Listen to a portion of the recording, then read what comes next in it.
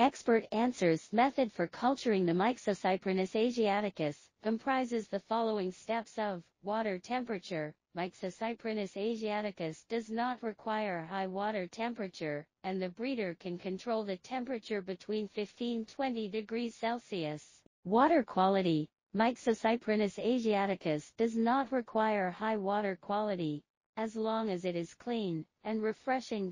Precautions for Myxocyprinus asiaticus culture.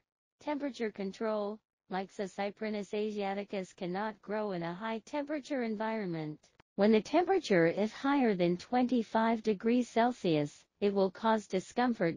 Plenty of space. Myxocyprinus asiaticus is large in size, and breeders need to prepare a sufficient space.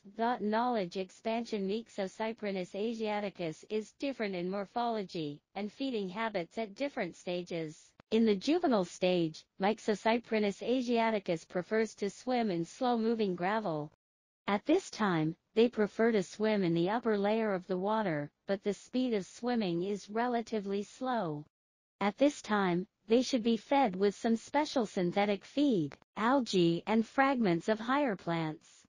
Half-adult fish like to be in the middle and lower reaches of the waters. At this time, they can feed some tuberfacid, red worms and so on. As adults, Myxocyprinus asiaticus will enter the upper reaches of the river, when their movements will become more vigorous.